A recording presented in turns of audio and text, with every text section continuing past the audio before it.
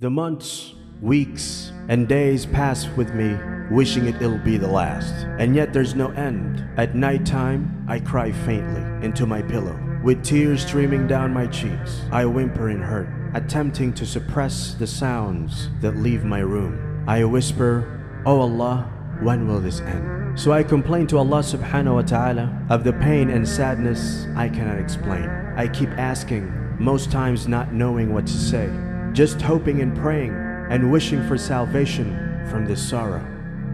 If Allah helps you, none can overcome you. And if He forsakes you, who is there after Him that can help you? And in Allah alone, let the believers put their trust.